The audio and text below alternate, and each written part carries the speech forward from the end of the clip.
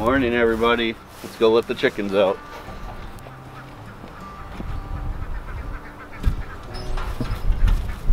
I've temporarily stopped using our automatic feeder for the chickens because the crows figured out how to use it, and every morning there were about 10 crows out here eating before I let the chickens out in the morning. This has happened before. I just need to stop for about a month of using the automatic feeder, and then the crows will forget about it and I can start using it again for the chickens. So for now, I'm just giving them a little bit of feed every day.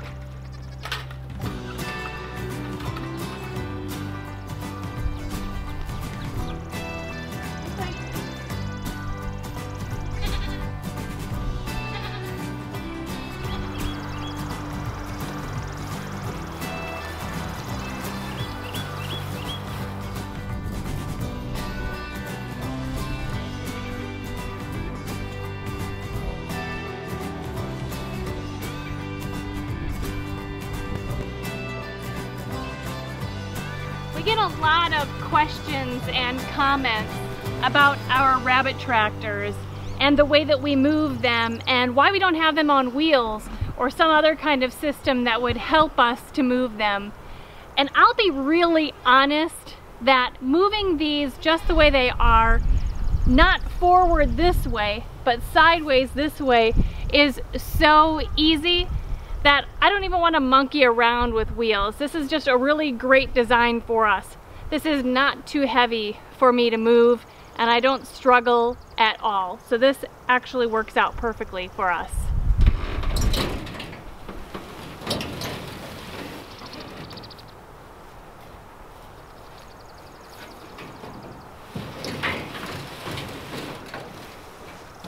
Another question that I get often is, how do you prevent the rabbits from getting their feet stuck when you're moving, and how do you prevent injury? And actually, the rabbits learn really quickly to ride on top of the wire on the bottom to make sure that they're safe when they're moving over. And they're excited when they get to new grass because it's new breakfast or new lunch. One of the reasons why it's been such a long time since we've done an update with you guys on the rabbits is because we no longer breed rabbits in the winter. When we lived in Arizona, breeding rabbits over the winter was the best time to raise rabbits and to breed them. And when we got onto the homestead here in southern Missouri, we thought the same thing would be true. However, we learned some really hard lessons that breeding in the winter here wasn't as good of an idea. We actually lost quite a few babies. They froze, they got too cold, and without taking some pretty extreme measures in the barn where we were raising them, It's just a better idea for us to take the winter off. Now we choose to breed in the spring and in the fall. The summer gets really hot, and while you can breed in the summer, it is very hard on the moms, and it's actually hard on the babies. They really don't grow as much because they don't want to eat as much. The biggest update that we have for you about the rabbits is that we're going to be focusing primarily on building our herd of silver fox rabbits. We've come to really love the silver fox rabbits. Their temperament is amazing. Their body size is nice for meat production. They're a heritage breed that is both used for meat and for fur. We don't know much about tanning rabbit hides, and that's something that we would like to get into and learn much more about, and these silver fox are the perfect breed for us to do that. So here soon you will see our transition away from the New Zealand Californian crosses and more toward all of the silver foxes. We actually will be giving our New Zealand Californian cross herd to another homestead YouTube channel that is just near us. We're going to be giving them to Lorella and Chris from Not a Farm Girl, a Homestead Adventure. So look forward to seeing maybe a video from us when they come and get them, or at their place when they receive them from us. So I wanted to give you guys a quick update on how the bees are doing. They've made it through the winter. It looks like they are thriving. Our whole goal really was to just get them through the winter. We're still learning about bees, and we still have a lot to learn. But we got them through the winter, and that was the main thing. Right now, this tree behind me is flowering, and the bees, yesterday, if you were 30 feet away from this tree, all you heard was bees. They're just everywhere. It's a little windy today, so they don't seem to be quite as active today, but my gosh, they are just everywhere on the homestead, which is great. Even if we don't get honey out of them for the next couple of years, they'll be great for the gardens. They're going to be awesome pollinators to have around. Now this tree, this is the first year that it's bloomed since we've been living here, this will be our third summer. We're not really sure what this tree was. In fact, I almost cut it down over the winter because we were going to clear some of this area. But now that it bloomed, we're thinking maybe it's something good to have around. If you guys have any experience and might know what this is, let us know. The two things that I'm kind of leaning toward is that it could either be a wild cherry tree or a wild plum. But like I said, this is the first year that it's bloomed since we've been here. We'll see if anything develops on it into the summer. Let us know what you think it might be.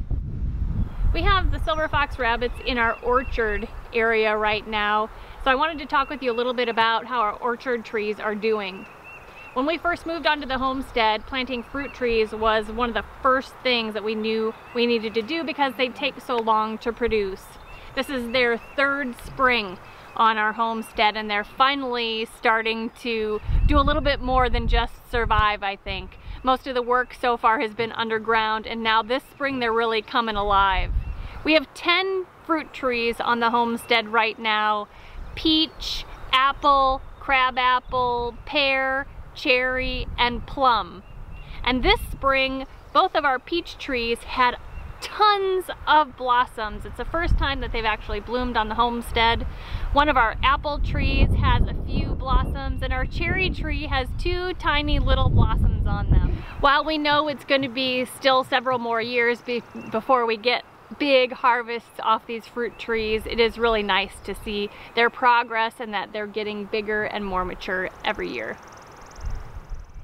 Well, the spring garden is doing really well. We just want to show you quickly the things that are coming up. We've had some great successes. There are some things that we've had to reseed, but overall things are doing really well. We have 2 kinds of lettuce growing in the garden. They're both doing fantastic. The radishes are doing well. The beets, the turnips are doing really well. Our kohlrabi, I used old seed and I probably should have known better. Probably about 25% of them actually germinated, so we're going to be doing some reseeding there. All of the brassicas are doing really well. So I'm talking about cabbage, broccoli, cauliflower, and collards. We have all of them under these floating row covers. We did that for pest protection and for some frost protection. They're actually working out really well. The last couple days has been super windy. We've had sustained winds of 20 miles an hour plus wind gusts of 30 to 40 miles an hour, and we did have a little bit of trouble keeping them secured down on the ground. So Kevin and I had to make multiple trips into the woods to find rocks, which actually grow here in Missouri. If you didn't know that, rocks are from Missouri. They're all grown here. We had to bring out several loads with the tractor to line along the bottoms of the floating row covers to keep them secured. Now, even though we had some trouble, once we got enough rocks to hold them down, it's been perfect. Overnight we didn't have any blow open or anything like that, so we're still super happy with what they're doing, and the plants are growing really well underneath them. Our experiment with the potatoes, not digging them way under and hilling them up, but instead piling on top of them with straw, it's working out, and now some of the potatoes are starting to grow up through the straw. Let's take a look. So you can see here's one of the potato shoots that has come up through the straw, and we have several areas where they're coming up like this. Pretty soon I'm gonna need to add more straw on top so we can basically be hilling with the straw instead of dirt. I'm so excited that we actually watched the video from Art and Bree when they suggested this and show that it worked for them last year. We're hoping that this works out really well for us here too.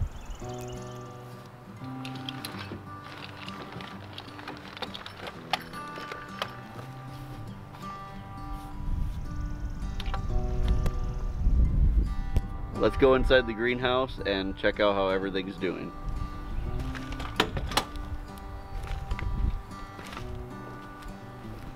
So everything is looking great. We're going to show you a few things in more depth, but I wanted to show you just in general, when you look through the greenhouse, I mean, everything is looking great. We're in the middle of transplanting things out of the plug trays that we start them in and into 2.5-inch pots. So in case you're new to our channel, this year we've been picked as growers to actually grow seed for Baker Creek Heirloom Seed Company. We're growing two different things for them. We're growing a tomato called Dad's Sunset, which is an orange tomato. So we'll be planting one whole row of those in the garden specifically to save for seed. That's these right here, and you can see that they are looking great. We already have these transplanted into 3-inch pots. They'll stay in these until they're ready to go out into the garden. Around here we plant our tomatoes about the second week of May. The other thing that we're growing for Baker Creek is a eggplant. These are called Matoyo eggplant, and they also are looking really, really good. Eggplant really love warm weather, so these will stay in the greenhouse at least as long as the tomatoes, maybe even a little bit longer. But we're excited to get these out into the garden and be able to grow these for seed as well. It's the time of year for us where we can start seeds like cucumber, zucchini, okra, and we will be starting those in pots for the farmer's market. Now, those do really well, started from seed right in the garden, and it's still too early for that for us. But you can see that we have some okra plants started here for the farmer's market, and these are actually Black Beauty zucchini. We have some cucumber, like I said, and some other squashes. We're actually starting those on a weekly basis now so that we have several different waves of them available at the farmer's market. If you would like to start some inside in preparation for the summer, I wouldn't plant them inside any longer than 3 to 4 weeks before you want to put them in the ground. They grow pretty quickly and they really don't like to be root bound in their pots. The pepper plants are doing so well already. This year I decided to plant those in the house even before I planted tomatoes. Last year our pepper plants seemed to be on the small side when we brought them out to the farmer's market, and I wanted them to be bigger this year, and I really think that I made the right choice. They're going to look fantastic in the next couple of weeks when our customers start buying them. This year we're offering lots of different colors when it comes to bell peppers. Obviously the standard green bell pepper, but also orange, red, yellow, and a lilac actually, which I'm pretty excited about. We do have several different varieties of hot peppers and some banana peppers, but they're all doing really well. It's going to be a great year for peppers, hopefully again. There's something I'm really excited to show you about that I haven't talked with you about at all. It was a surprise to me and it's going really well. A few weeks ago I did a video where I harvested my echinacea roots for medicine. And when I harvested that, I was looking at the roots and I thought, I bet that I could turn these roots into lots of plants and I bet that they would grow just fine. So out of the 5 plants that I harvested, I broke off individual little tiny baby plants from the little roots and I potted them. And I ended up with 41 echinacea plants and they're doing fantastic. I would say I can tell that at least 90% of them are starting to grow little baby plants and I can't even believe it. I'm so happy. I don't really know what I'm going to do with all this echinacea because not only do I have 41 of these plants, but I have 3 other varieties that I started from seed, and I planted more Echinacea purpurea, which is this, from seed. I'm just going to have a ton of Echinacea. Hopefully the people in Ava really like Echinacea because I'm going to have a lot to sell. We haven't shown you the goats in a while, so let's head over there and take a look. Well, the goats are doing great. The babies are getting so big, they're actually over by their mama right now and they want to be by her and not me, and that's okay, I guess. So I wanted to give you an update on Princess. A couple months ago, Princess broke her horn off and it was a giant bloody mess. We kept her separated from the herd for a while so it could heal, but she's doing great. Look at how well she's doing. She still has a tiny little nub, but she had a full-size horn and it broke off. That is actually the very reason why we disbud our goats. She had a bad disbudding job. There's nothing we could do about that, but that's why we actually take our baby goats to a lady who is very knowledgeable and is very good at disbudding, and we disbud all of our goats when they're babies. Speaking of babies, we had 3 of them, and 2 females and 1 male, and we are actually selling one of the females and the male. We're going to hold back one of them for our breeding stock. If you're interested in them, please email us at info@livingtraditionshomestead.com, and we'd love to have a conversation about that with you. They'll be available to go home the first week in May. Well, you guys, thanks for joining us today. Thanks for coming with us as we took you around and showed you what's happening on the homestead. Lots of exciting things, and summer is just about to start. Lots of big things happening over the summer. Before you go, don't forget to subscribe if you're enjoying what you see. Also hit that share button and share our videos and our channel with people you know. And until next time, thank you so much for stopping by the homestead. Take care and God bless. God bless.